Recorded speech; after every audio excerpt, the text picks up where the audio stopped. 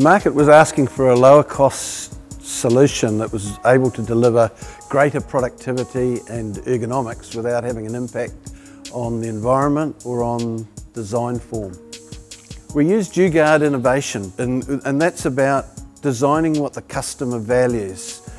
It needs to have no waste, it needs to be simple, it needs to be modular, it needs to be very easy to use and very intuitive.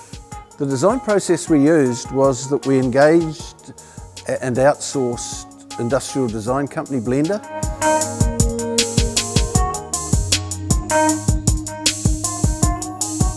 So we had a bit of a challenge to design something that was not only low cost but also differentiated itself from the other products in the market. And we did this by using clever design and aesthetics, accents of colour, and overall a much easier and a more enjoyable product to use. The quick release Visa was a favourite of mine. We spent a lot of time making mock-ups and testing things, and realised that the other side of the monitor you can't really see what's going on, and that's the reason for that big blue paddle shape. You can easily just grab over the back of the monitor and lift it out. 3D printing allowed us to go from our 3D software to our prototypes quickly and easily.